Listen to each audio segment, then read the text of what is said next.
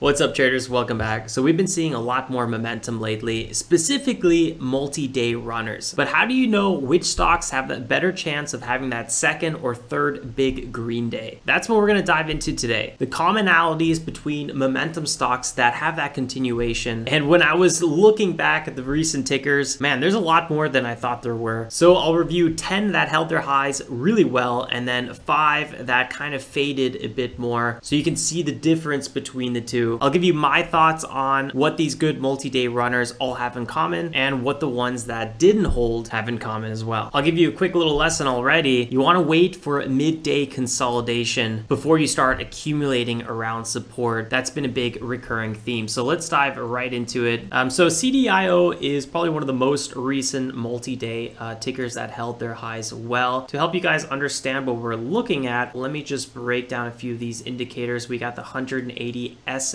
right here. The light blue is the 9 EMA, so the exponential moving average. This is a 15 EMA. I use these two for day trading a little bit more aggressively. This is the volume down here. This is the RSI. I really don't use the RSI pretty much ever, but I do have it on for a few investments I like to look at. Kind of just leave it on there, but again, for day trading, you'll see I don't have RSI.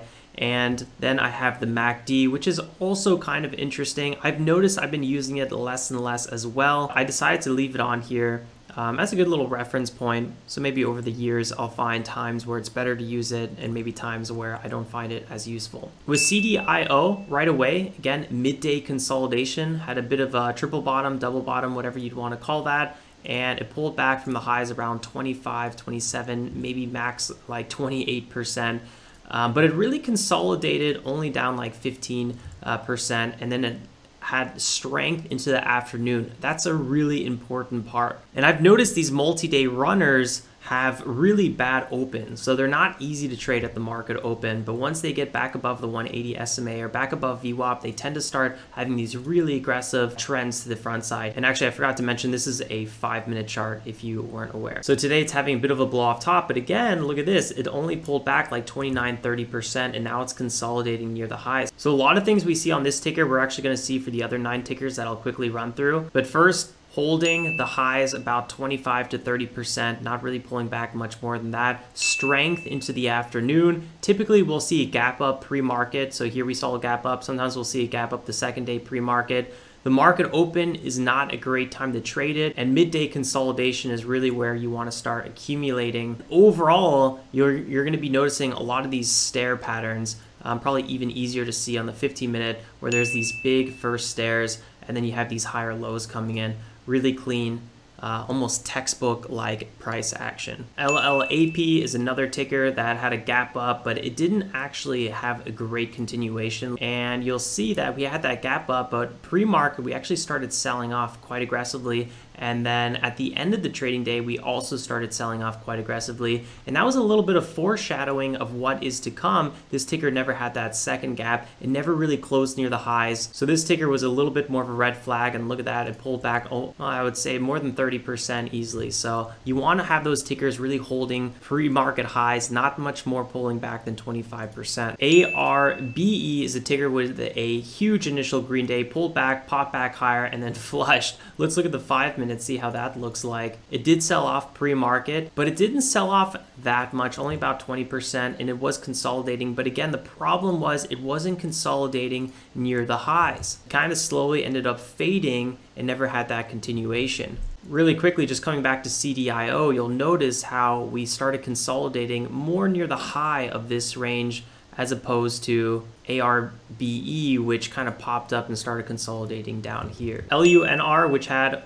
1, 2, really just one right here, 2, 3, 4 days of big continuation. Let's go on this one and look at this a little bit more. You'll see again that first stare, we start holding our highs really well here. Over multi-days, it's holding its highs really well. I mean, all this consolidation is near the high of the first big gap day, and then we just absolutely rip. This one actually was a bit more tradable on the big green day that ripped up higher. But you'll notice again, very weak close. So this would be, for me, a warning sign that we're not going to get good continuation. To try to pop up higher here, but again, a lot of weakness. So you got to be careful when you start seeing a ticker close into weakness. Not a good sign. DCFC had a few days of continuation here, and this was a sector play as well, electrical equipment with EVs. Actually, the 15-minute will probably be easier to look at on this one. This wasn't a classic small cap, I would say, but at the same time, we're gapping pre-market. Mornings are a little bit tricky to trade. Another gap. This was a really nice one because we're closing near the highs. That's always a good indicator of a gap. And I would say probably the most consistent commonality between all these tickers is closing near the highs is a really good indicator. Again, pulls back here, but closed near the highs and has another gap day. Pre-market, you always got to be careful on these, especially if it gap pre-market as well. Just like here gap pre-markets. BuzzFeed had a huge run, and this was also a sector play because they had AI news that they're using AI in their website, but I kind of felt like that was pretty weak since it's just a news site. But hey, sure, we're all kind of using AI at this point in our businesses, but sure, we'll give it to them. What I do like about this one is the fact that it ripped. It is more of a large cap, not our classic small cap, or at least a mid cap, and then it consolidated near highs, closed near highs. That's a really good sign. It did pull back here, but it ripped up again. But at this point, it was fading, so very weak, and it didn't really recover from that. It's been selling off ever since. SERA, nice multi-day move here, and it's still holding its highs. Let's actually go to this one and zoom. You'll see again, we have those beautiful stair stepper patterns. So this one popped up here, 70+%. Now consolidated a little bit light here, and it popped up into the close. So it had a lot of strength there. And again, it consolidated near the close of this area, near that initial high. And that's really good to see that. Especially right here, we have that general big support range where originally this was resistance, became support. We broke a little bit below it, but very low volume. We popped back above it, had a beautiful pullback and continuation. So you always want to be very mindful of what the overall trend of these tickers are.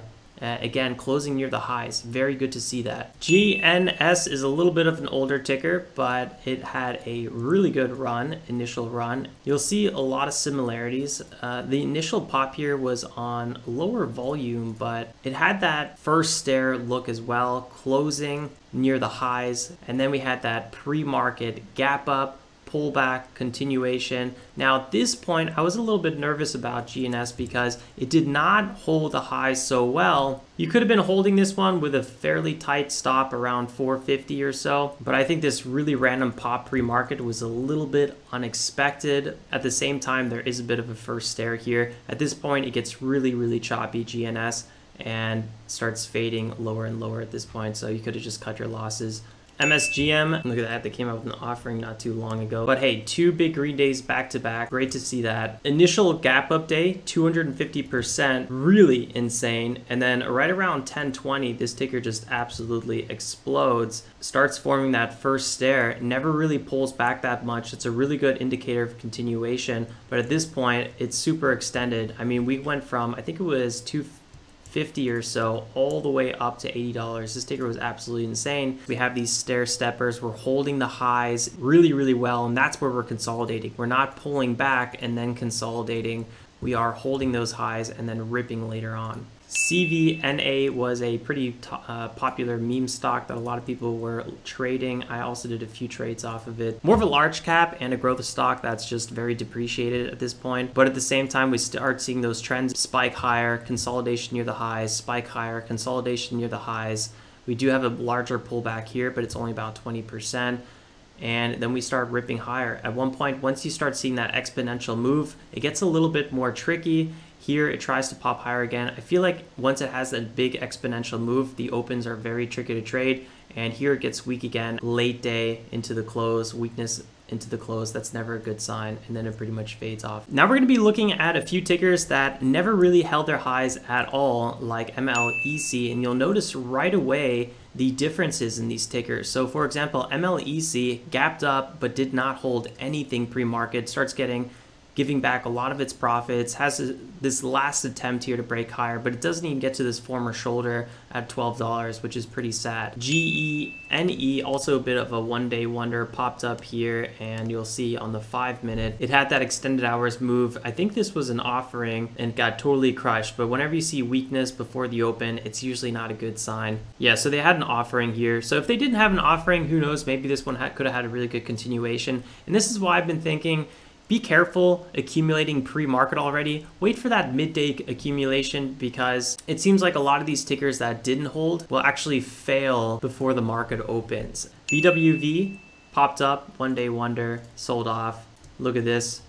Weakness into the open, big red flag. It gets a little bit crazy here on this run up, but it's actually only a 30% run up, so it's not even that exciting. I typically avoid trading tickers until they're up over 40%. So BWV was always on that fence where it wasn't really a ticker that I wanted to trade at all. CING, this one technically had multi-day, but there was really only one big green day of volume worth trading, and you can see it's already having that weakness before the open. It did try its last little hoorah here, but it had a lot of resistance around 187 and just got crushed. Wasn't able to break above this trend line either. And then once it's below this general support zone, it's pretty much game over. The last ticker, AUVI, had also a one big green day pop that sold off. You'll see this ticker popped up around 50%, had a little bit of weakness into the open, but wasn't really ever able to maintain itself, and it did not close with any sort of strength. It was rather selling off here. You would have wanted to see this ticker really start holding the highs